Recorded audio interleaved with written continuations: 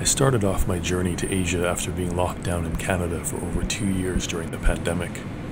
I looked out my window of the WestJet flight to Toronto after being stuck on the runway for over an hour in Winnipeg because a service truck had broken down behind the plane at the gate. Just my luck.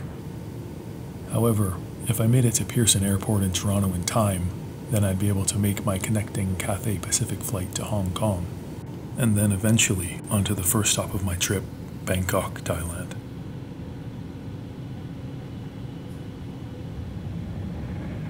After the 2.5-hour flight, the plane eventually touched down in Toronto. It seemed like I'd be able to transfer and make my connection with some time to spare.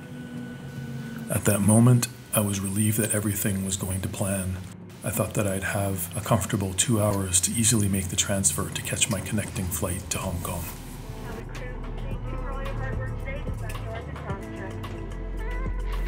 Unfortunately, my hopeful sense of optimism was squandered when I disembarked the plane, passed through the arrival gate, and entered Pearson Airport.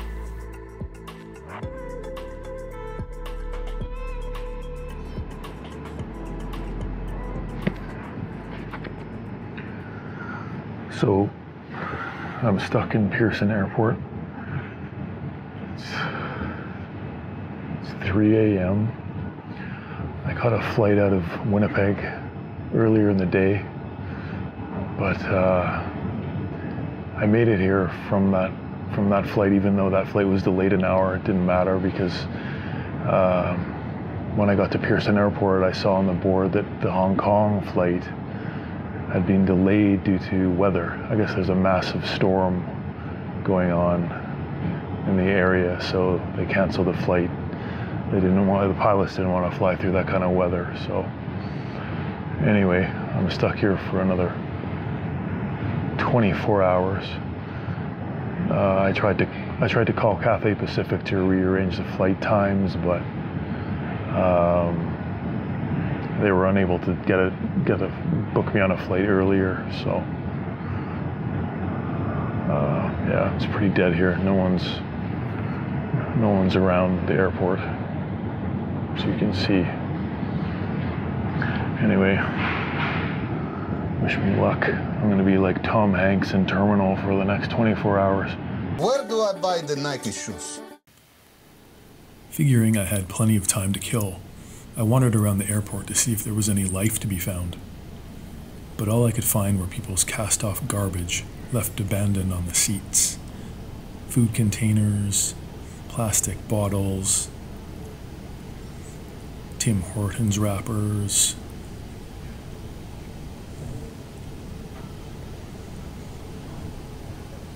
and potentially some kind of pot-infused beverage, perhaps.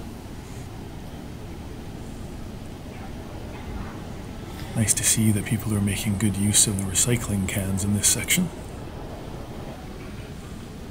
Eventually, I found an ATM where I could deposit the last lingering $50 bill in my wallet.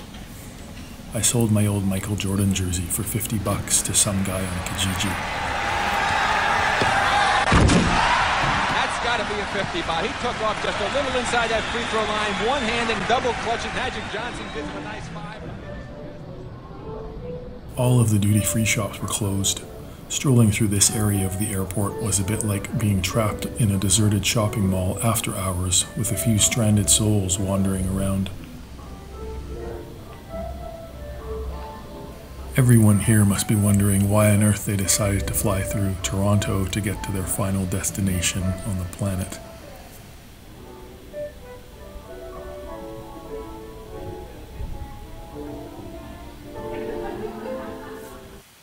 Why did they leave the lights on in these stores?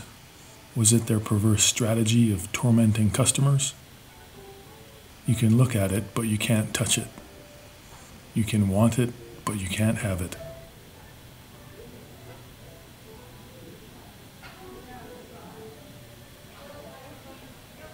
These store managers must be proud sadists. Or they just forgot to turn the lights off. The only place open during my stopover in Purgatory was Tim Hortons. For those of you watching who aren't Canadian, Tim Hortons is a coffee shop that sells donuts, sandwiches, soup, beverages, and other edibles. Back in 2014, Burger King purchased Tim Hortons, and both became subsidiaries of a company called Restaurant Brands International, which also acquired Popeye's Chicken in 2017.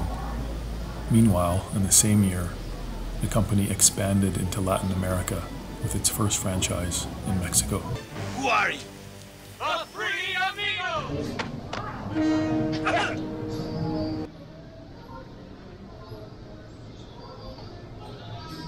After checking the flight board, I was surprised to see some familiar Korean outlets in the duty-free area.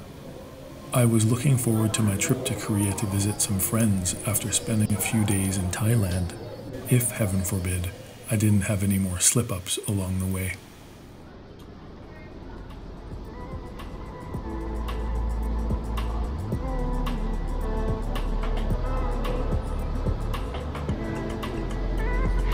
It's a long road ahead, along the conveyor belt of life.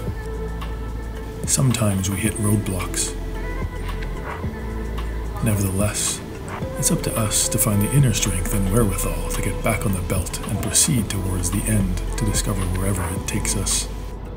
The road will be open in 5 minutes, Father. Yeah.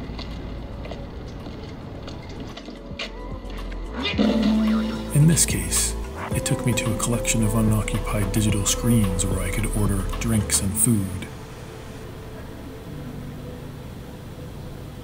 But since there were no restaurants open at that hour, the array of black mirrors surrounding me were rendered completely useless. This conundrum made me contemplate the meaning of the conveyor belt even more.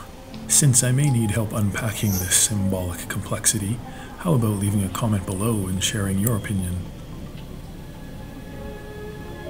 Even though I was unable to order anything from the touchscreen devices, this vending machine allows humans to purchase products without restrictions, since there are no human employees required to complete the transactions. Good afternoon, Mr. Raymer. Everything is going extremely well. Let me put it this way, Mr. Raymer. The 9000 series is the most reliable computer ever made. No 9000 computer has ever made a mistake or distorted information, so I am constantly occupied. I am putting myself to the fullest possible use, which is all I think that any conscious entity can ever hope to do. At the end of my terminal expedition, and dealing with the random thoughts in my head while sauntering through the vacant airport, I found the way back to my original seating area. Thankfully, it looked like the cleaners had picked up everyone's trash, which made me regain some hope for humanity. This row of seats was going to be my bed for the remainder of the night. I tried to get some sleep as the recorded mask-wearing reminders emanated from the speakers continuously on loop every 5 minutes throughout the night. The announcements were in both English and French.